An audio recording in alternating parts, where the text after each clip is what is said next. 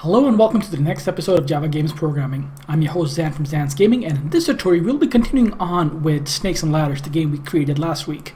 More particularly, in this week's tutorial I'll be going over three updates I made to the game. So the first of them is actually implementing user interaction in the game. If you recall last week, the way we played the game, we just pressed play and it played all the way through on its own. So now we actually have user interaction. We even have user power-ups, so if you land on a power-up, your next turn you get to roll 2d6s. And then disadvantage, where if you land on a disadvantage, on your next turn you get to roll 2d6s and then take the lower value. So let's get started.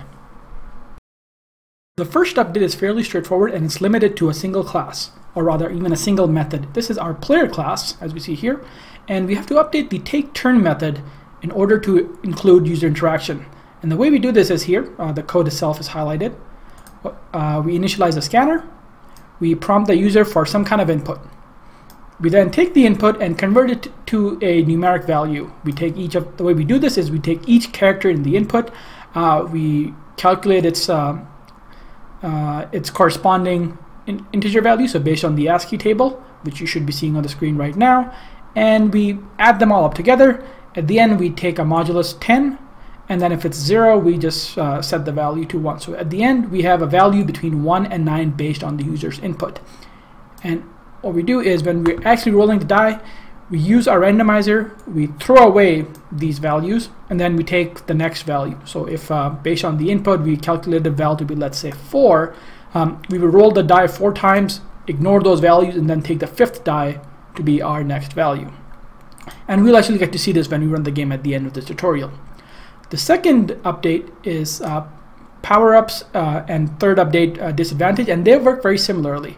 What I did was I updated the board, as you see here, to include certain features. So some of these pieces now have a star symbol. These are the locations of the power-ups, so this is what allows you to roll a 2d6 on your next turn. And then we have these lightning symbols in red here, and these are your disadvantages. Now, of course, this is the same image we used last time as our source. I just updated the image itself to show the location of power-ups and disadvantages. To reflect this, we have our board class. We have 2 new variables, 2 new arrays, disadvantages and power-ups. Now, notice that these are one-dimensional arrays, and that's because they don't have an endpoint. They just have a start point. So they're a bit different than snakes and ladders themselves. When we have our constructor, we also want to initialize these. So once again, I created a different method for them. And they're down here. We have 5 power-ups, 5 disadvantages, and these are their locations corresponding to the board.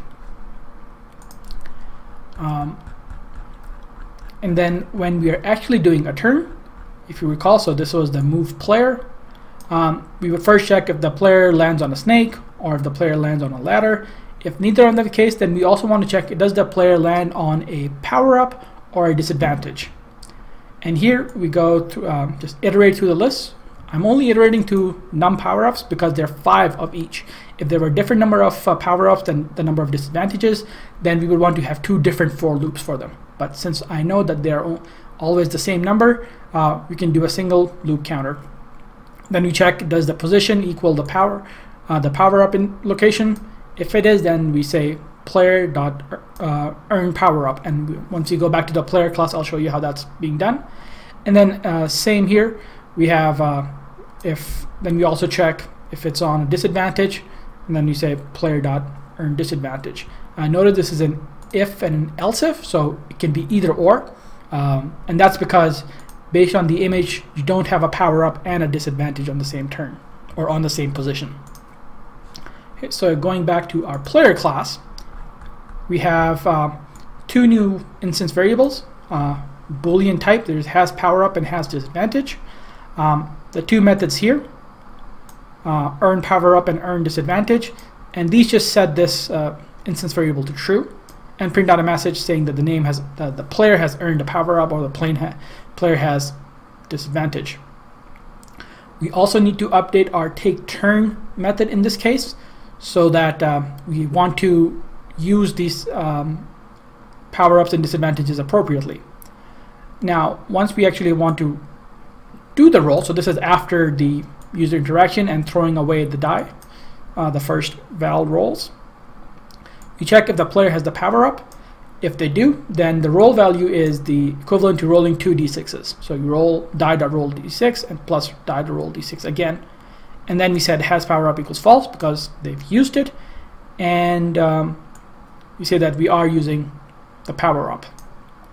Similarly, with a disadvantage, we roll the 2 d6s, first and second. So we don't add them together because we're trying to find the lower value. We say if the first value rolled is greater than the second value, then our roll value is the second because that one is lower. Otherwise, our roll value is first, which is the greater. And then also we set disadvantage to false because the user has used it, and then print out that statement. If the player doesn't have a power up or a disadvantage, we just roll normally. And then we say, the player, whatever they rolled, and we return the roll value. And here we have the 3 updates we have made to the game. They're fairly straightforward, and they allow us to, and they change the game quite a bit. So let's go back to our Snakes and Ladders, and if we actually start playing it, oops, at the console, so let's just do 2 players. So player 0's turn, so they can put in anything here. So, and this is going to get translated into some kind of numeric value between 1 and 9.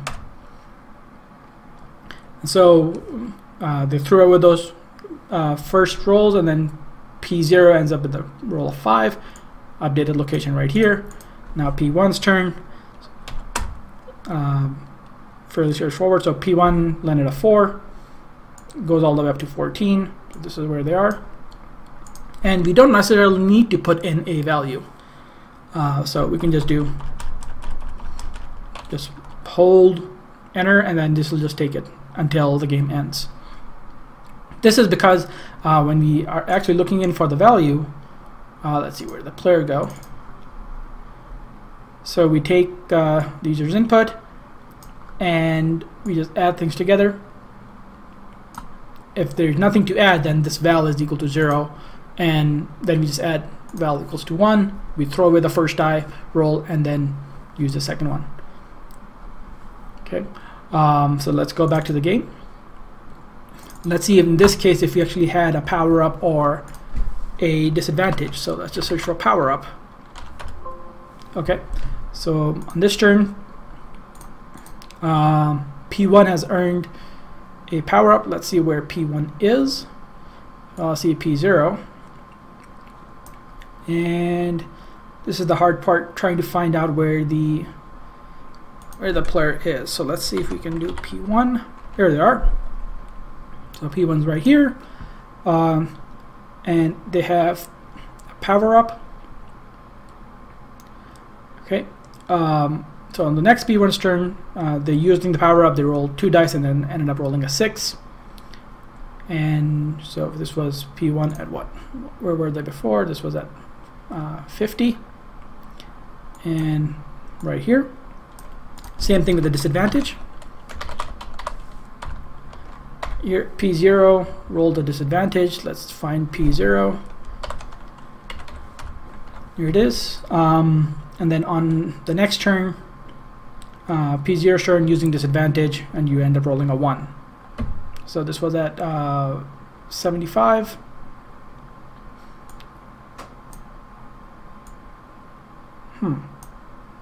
That is a bit strange. Thought P0. Oh, sorry. Yeah, P0 was at 76, and then they end up at just one ahead, 77.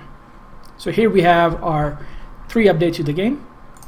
Fairly straightforward, but they do change the dimensions a bit, especially the part about interacting with the user, because as a user we see a great significant difference there. And adding the power-ups and a disadvantage changes the game mechanics a bit. So here we have it. Hope you guys enjoyed the video. If you do, please do leave a thumbs up and a subscribe so that these videos can get more exposure and more viewable for other people. If you have suggestions for other topics for me to cover, please let me know in the comments below. And see you next time.